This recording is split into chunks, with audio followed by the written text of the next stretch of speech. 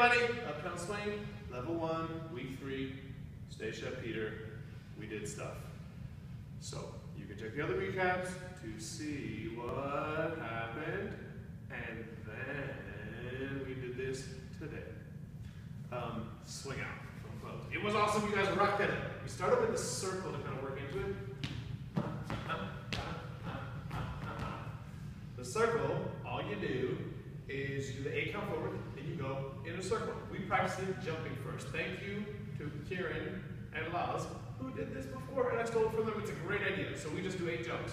1, 2, 3, 4, 5, 6, 7, 8. What I think is super helpful is if she hangs out for the first 4 jumps. Doesn't go anywhere. 1, 2, 3, 4, 5, 6, 7, 8. Then you feel kind of scooped up. We take that same feeling and we do it with the forward. So 1, 2, 3, 4, 5, 6, 7, 8. And when we do it best, I think if we were facing the camera, you'll see I take my right side behind me. 5, 6, 7, 8 to finish the move. That really finishes it up. She can be super slow and patient, going kind of sideways on 7, 8.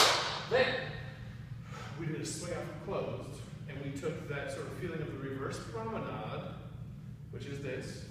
Ba, boom, ba, da, ba, ba, boom. And we combined it with that feeling of the circle. So we have 5, 6, 7, 8. We practice it like this, jumping.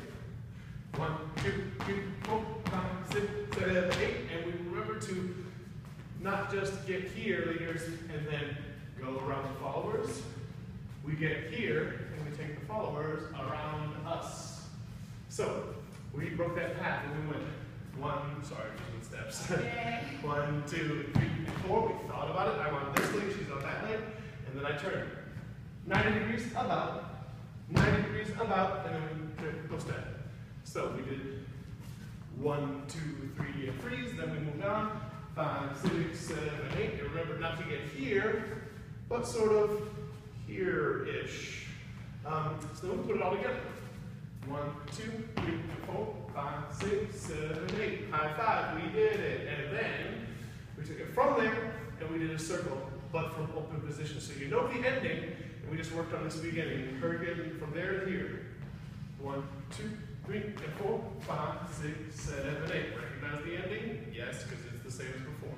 So we put those 2 together, and honestly, when they're together, they work better because you have a reason for the you feel that stretch at the end of one move.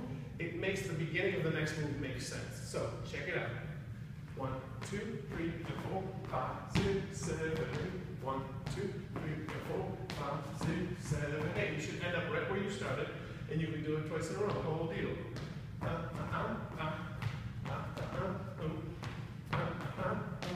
If I count it, it's 1, 2, 3, and 4, 5, 6, 7, 8. 1, 2, 3, and 4, 5, 6, 7, 8. The first one's a line, so I step backwards with this. On 5, and then second one I go in circle. We did that, practice that a whole bunch, and then we'll come and do so much more next week.